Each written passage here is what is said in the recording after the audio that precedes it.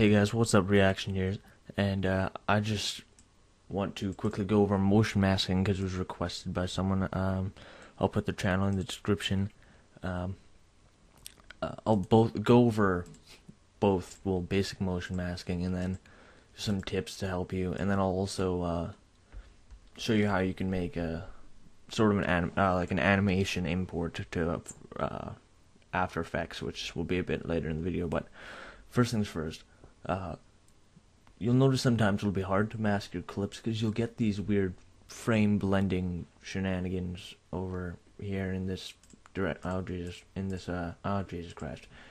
In this direction, you'll see like right here is trying to blend the like all these frames together by making ghost frames, and that's gonna make it really hard to mask. Sorry about that. So the way to fix these sort of ghost frames or blending frames, whatever you want to call it, it's to just go properties, right click properties, disable resample, and that will make it so it'll force Vegas not to blend the frames so it doesn't make it all fucked up and stuff. And it not putting it on disable resample can cause a lot of rendering fucking fuck ups sometimes. So just always remember to put it on disable resample.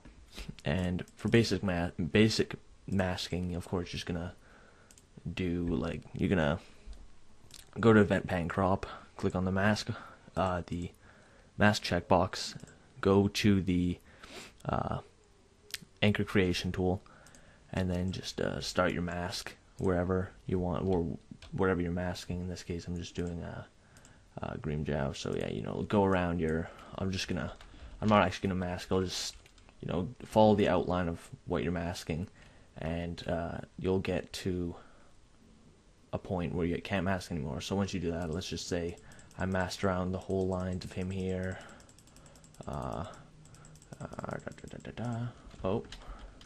and let's say I masked him perfectly here. And what you're gonna want to do once you get here is just go around to the end, and there's your mask right there. Of course, that's not what it's going to look like. It's going to look more like this. This is a mask I already did, a motion mask I already did here.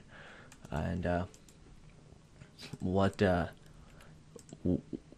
going to want to do after you mask this, let's say you want to make it a motion mask, is there's two options. You can go to your mask and go frame by frame, like next frame, okay, nothing's changed, so you don't have to change the mask, and the next frame you see something's changed.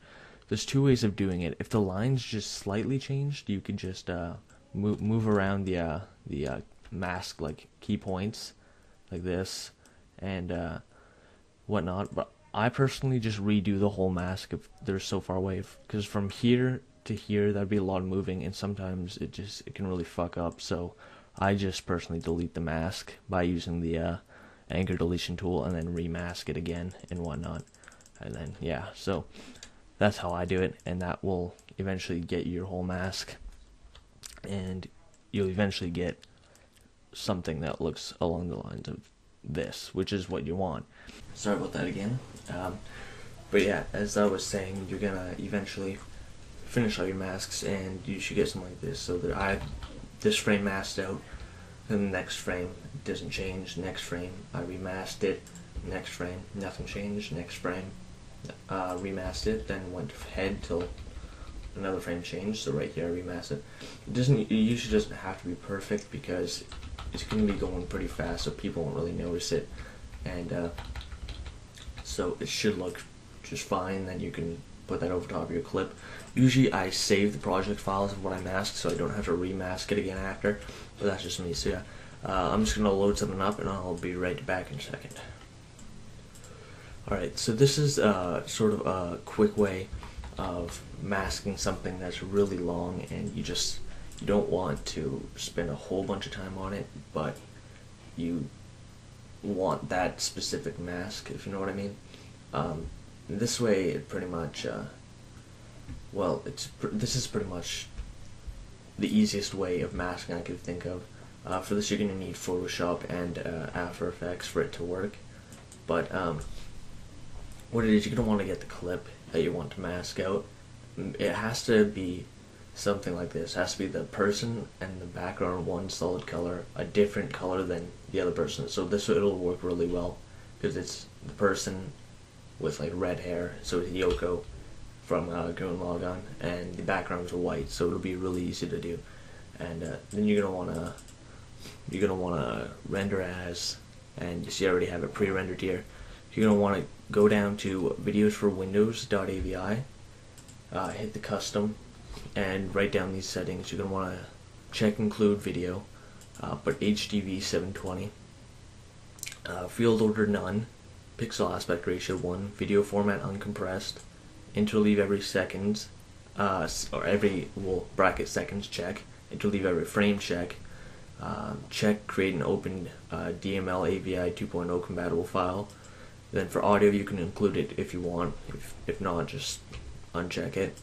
And then video rendering quality, you just want to put to best, save that as whatever, I named it 720p HD, hit OK, and then just render that out. And I have it rendered here already, so I'll be right back and I'll load up Photoshop quick.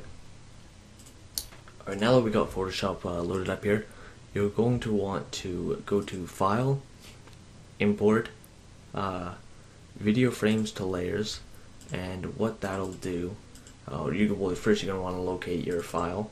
So here's the mask, or the file I want to mask, rendered out.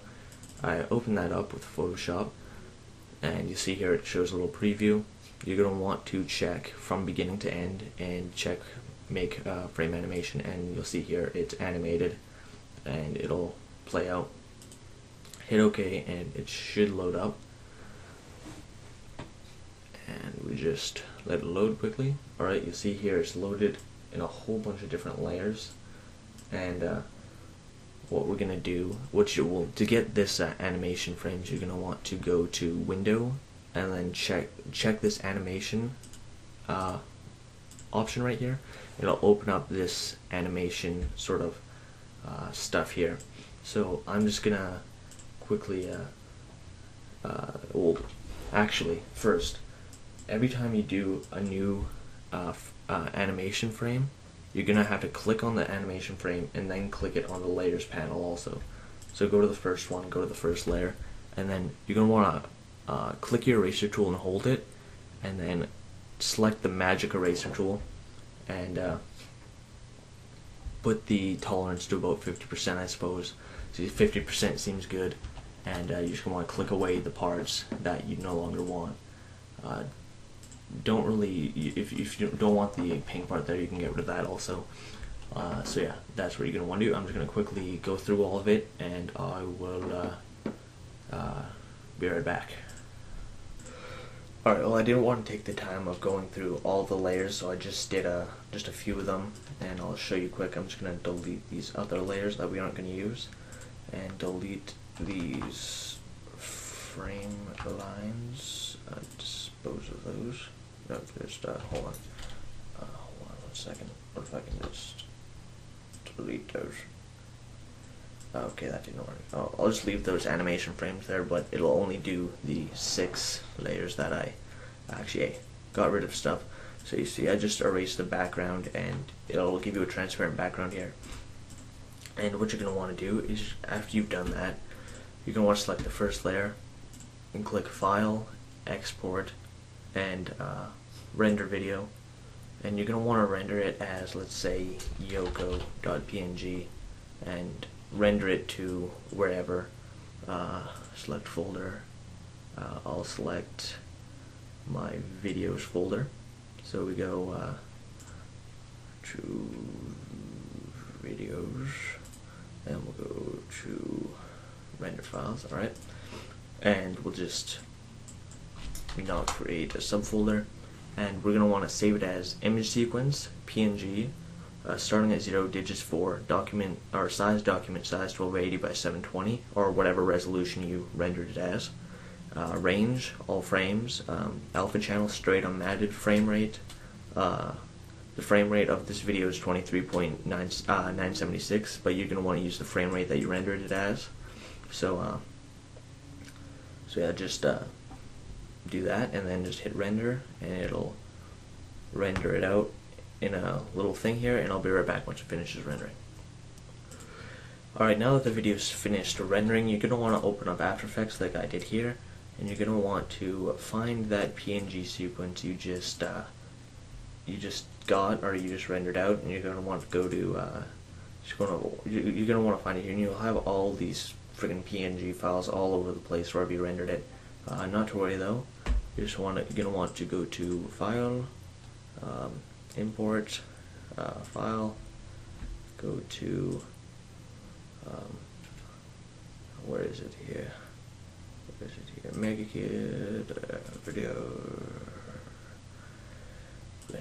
Alright, you're just going to want to select the first image of the render sequence, and as you see, it'll select all those images from the render sequence, and we're just going to want to make a new composition with that. And depending on what you used as footage, it'll appear different. Like you'll see there's a little white border, but that's not that big of a deal. You could just blur it a bit and it'll fix that. So it's really not that big of a deal, seeing how you're saving so much time doing this.